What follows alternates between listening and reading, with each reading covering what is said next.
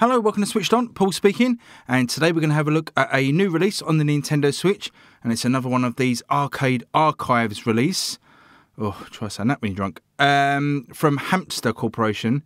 They've released so many of these great old games, and this one is a real favourite of mine growing up. It's Mat Mania, or if you played it in Japan, it was called Exciting Hour, but we know it over here in the UK as Mat Mania.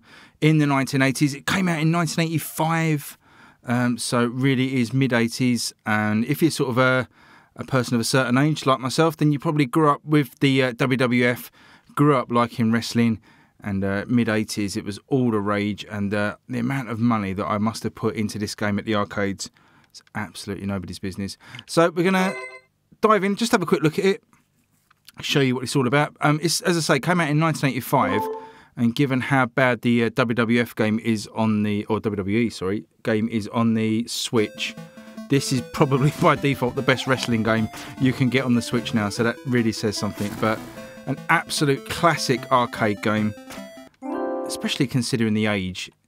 Absolutely insane. So, like all these hamster games, left button lets you put a credit in. You can put in as many credits as you want.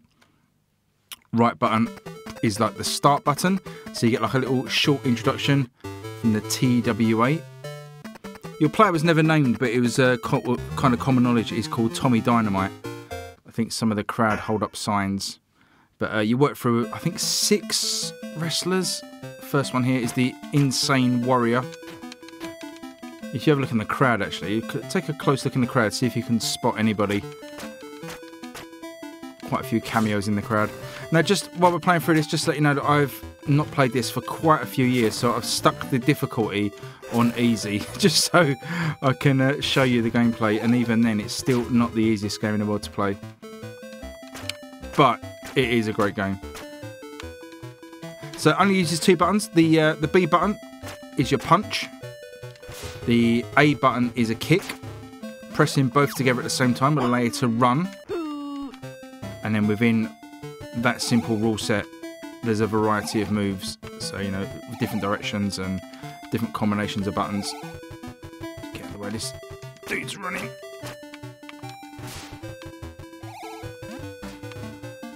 Boot to the head. Oh, try for a power driver, but he's not got enough energy sapped.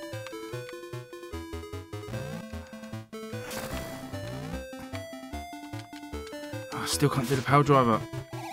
It's always my finishing move in this game. If we can actually get him over towards the corner. There's the power driver. I don't know if we can reach him from here. Oh, we can. Go for the big splash. The big finish. And it's our first opponent put away. Patented finishing move from my time in the arcade. It's the power driver. The 450 off the top rope. And then the running splash. Usually puts pay to a lot of these wannabe fighters. So Karate Fighter up next. His moveset is basically like kung fu moves, a lot of kicks, a lot of chops. Oh, went early for the power driver.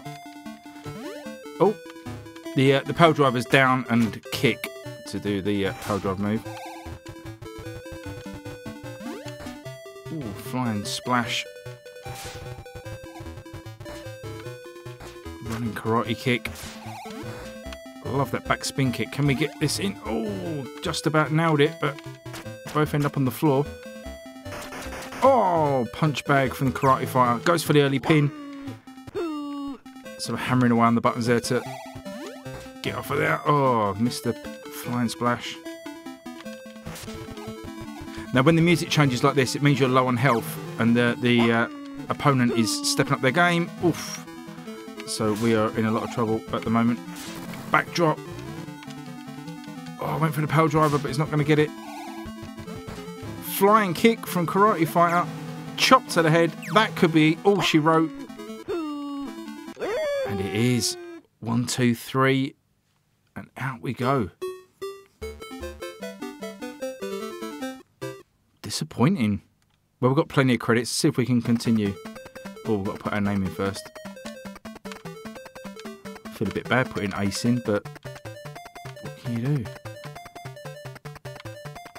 I'd love to know in the comments below. Let me know if you played this one in the arcade. As I say, if you're of a certain age, 40-ish, something, you sort of would have been prime age in the 80s, around about 10, 11, when this came out. So family holidays to the beach, get sent off with a bag of 10p's, and most of them went into Mat Mania. What other wrestling games at the time? There was Saturday Night's Main Event. That was a really weird game. You sort of photorealistic rotoscoped kind of graphics. It was a really clunky game to control, but looked great. What else was there? Wrestle War. That was from Sega, I think. So could be one that they bring to the Sega Ages range. It actually came out on the PlayStation. This one has actually been out on the PlayStation for a couple of years, I think. It's just come out today on the Switch, so they've taken a while to get this one over. Oh, faked him out with the elbow. Down you go, son. Oh, we all know what happens when it's the power driver. Oh, misses the spin. Another power driver for your troubles. You won't miss this one. Running splash. That's all she wrote. 1, 2, 3.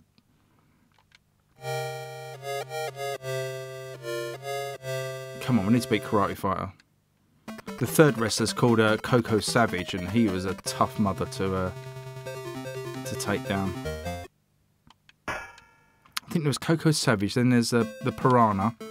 He was the fourth fighter, and then I'm sure there's one based on Hulk Hogan. And he didn't just stand in the middle of the ring making racist remarks. Oh, gone for it early. Not gonna make that. Oh, can't get down. Look like an idiot now.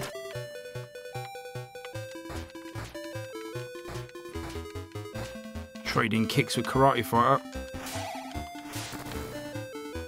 See if we can get him outside the ring. I've got a suplex in my arsenal as well, but I think it's up and kick. There we go. Out the ring to see if we can dive over the ropes. Whoa, missed him by a mile. But you can see the playability for 1986. I mean, the game looks great. It runs really nicely. It's just got that playability, even like for a game that old. It's got all the sort of core fundamentals from a really good wrestling game. Arcade game, anyway, obviously. Oh, shoulder barge. Here we go. Oh, could be it. Come on, ref, count. Oh, 1, 2, 3. Karate Fighter dispatched.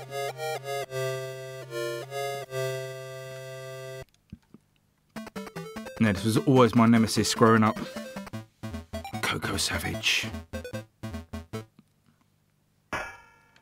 Watch for his persistent shoulder barges. There we go. Oh, head punches. Oh, and the double trapezius strikes. The flying splash, is that it already? Just about kick out at 2.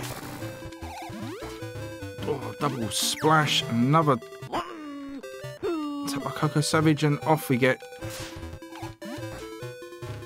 Just do anything at the moment just to get him off his feet. Oh, head punches.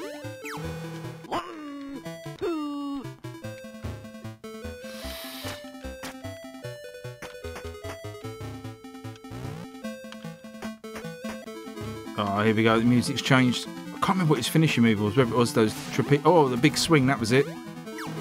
Oh my goodness, that's us toast. Yeah, I forgot about the big swing. Go on, get back in the ring. Give me a chance to have a breather. Yeah, have a taste of your own medicine.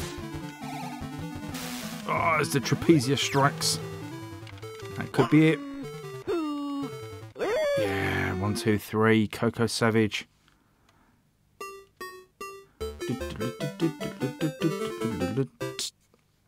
So there you go. That is Mat Mania. Sorry we couldn't get through to the latter fighters. As I say, we're even on easy at the moment.